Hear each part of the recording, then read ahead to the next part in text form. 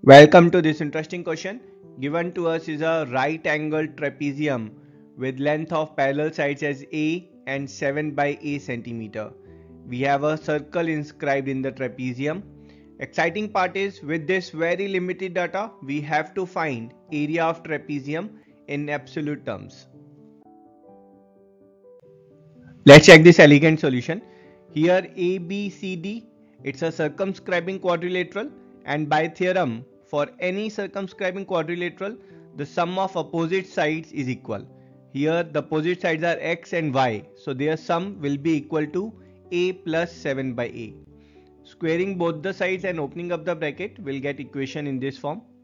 Let's get the second equation. For that, from point C we'll drop a perpendicular on AB.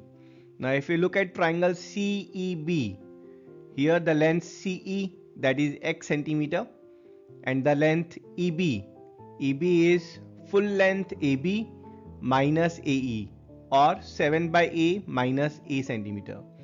Applying Pythagoras theorem, we'll get x square plus 7 by A minus A square is y square. Let's rearrange these terms to get y square minus x square is 7 by A minus A whole square.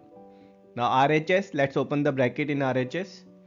Now these two equations, let's subtract these equations.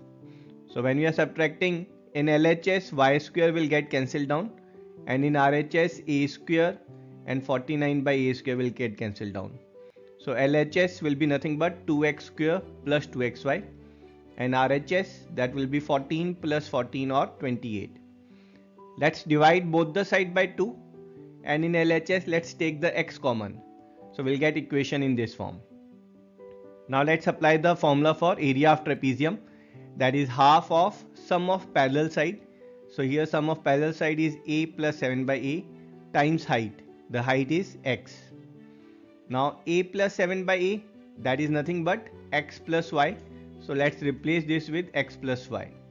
Now here is the magic, that x plus y times x that we have calculated earlier, that's 14. So let's replace it with 14, and solving it will get area of trapezium as 7 centimeter square, and that's our answer.